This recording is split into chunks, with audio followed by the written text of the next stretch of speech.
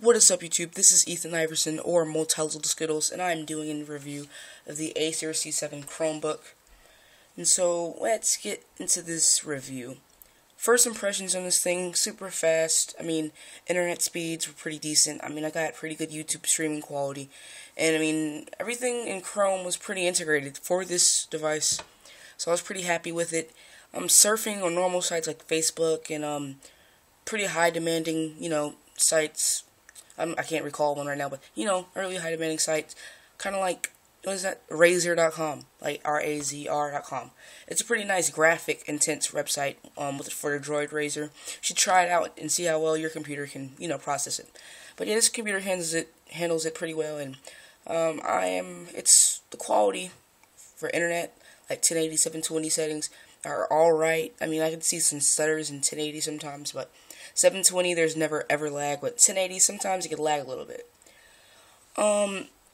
Let's go ahead and talk about the specs of this device. Okay, for the display, it has a screen size of diagonal 11.6 inches, resolution 1366 by 768, PPI is 135.09. I mean, if you want to hear that, but basically the PPI, pixels per inch, is 135. So I mean, that's not really bad. I mean, in my opinion, you really can't see pixels like that, but I just wish the resolution was a little bit higher, CPU, Intel Celeron 8407, yes, it's a dual core, and it's 1.1 gigahertz. That's not horrible, but that's pretty weak compared to other big boy laptops. The RAM, 2 gigabytes of DDR3 RAM, and that's really all I have to say about that. So it has a 320 gigabyte rotational HDD hard drive, and it has an SD card reader, which is right there. It has a 1.3 megapixel webcam. It's supposed to be able to stream or film in HD. It's supposed to be, but I never got that. It says it on their website, but I really don't believe that. Port options, it has 3 USBs. No 3.0, which is the bad part. The Samsung Series 3 or Series 5, whatever one, they both have it, which is the bad part. Ethernet, right there. VGA, HDMI, which is really, really great. There's an HDMI port right here, so you guys can't see it that well right now, but, and 3.5mm headphone and microphone jack combo, which is right there. Quoted battery life is 4 hours, which, in my opinion, is decent, but I've actually gotten about 5 hours in this before, depending on what you have your settings on, so, yeah. And that is really it when it comes to this specs. Oh yeah, I forgot to mention, you get 100 gigabytes of Google Drive cloud storage with 320 hard disk drive. Basically, you get 100 gigabytes of online storage, which is pretty cool per 2 years. And then after that, you can only store like 4 gigabytes, which is not bad. You don't lose your data; you just can't add data onto it. So, yeah. So let's get on with the physical review. Right here, it's Chrome Acer, pretty simple. It's not a thick. It's a relatively thin laptop. It's not that thick. VGA output, Ethernet. Sorry guys for the very dark. So you get my lighting. There we go. Let's get the lighting. Come on. There we go. Autofocus. It's not autofocusing. Come on, autofocus. So you're gonna focus. Focus. Okay, it's not focusing. Okay, anyway, Ethernet, VGA, vent for the CPU, probably. HDMI, USB 2.0, which is horrible. I hate that it doesn't have 3.0 supported, but it's not bad. Battery. This side of it you'll get, right? Charging thing. This some kind of lock thing, basically. USB, dual jack. Speaker, and then SD. That's really it. Physical. Let's boot this thing. And you're supposed to get a promise of under 20 seconds of, 20-second boot time. I've never gone over that when I turn it on, but we'll see what this does right now. So it's basically off right now, completely off. Then bam, I just turned it on. And while it's booting, basically, you guys can see the keyboard looks fantastic in my opinion. I love how all the letters are in a nice little font. I'm not sure if there's a standard font for this, but I just like this setup.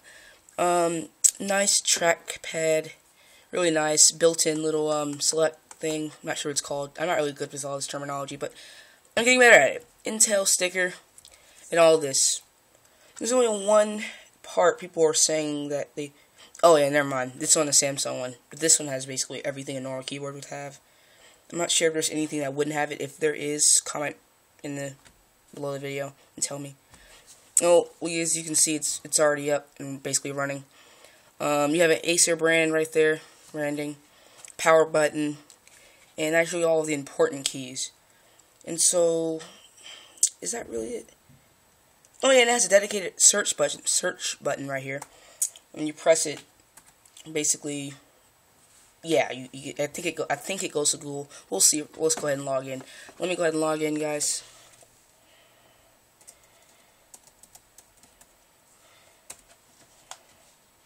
Did it log in? Okay, it just logged in. Oh, that looks horrible on the camera.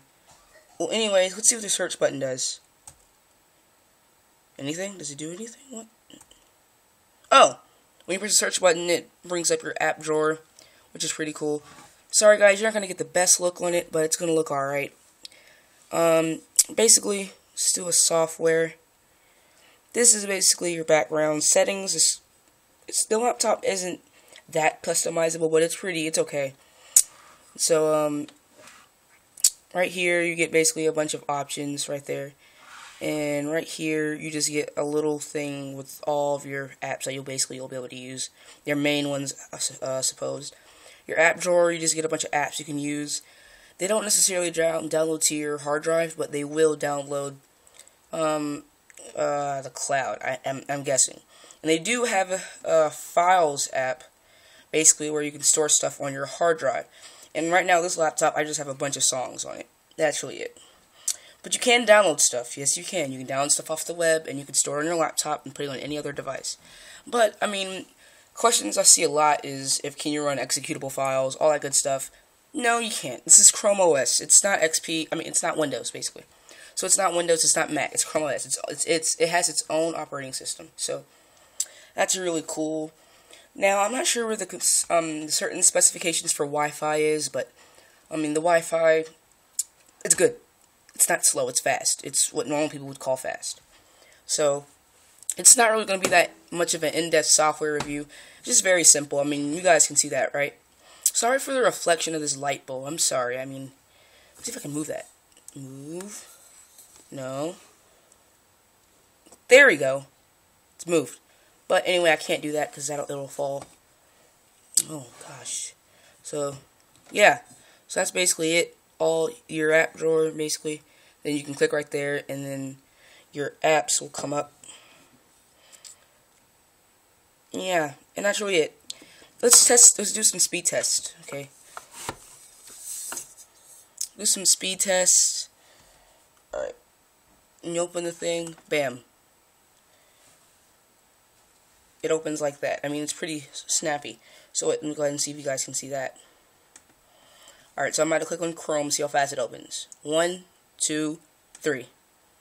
So yeah, see how it's pretty snappy. Let's go ahead and type in youtube.com. YouTube. Bam. I just clicked on it. Everything loads pretty well. Let's go to my Tour of a Geek's room. Look at that video. So the internet, like I said, it's pretty speedy. Okay, come on guys. No one cares about these dumb ads.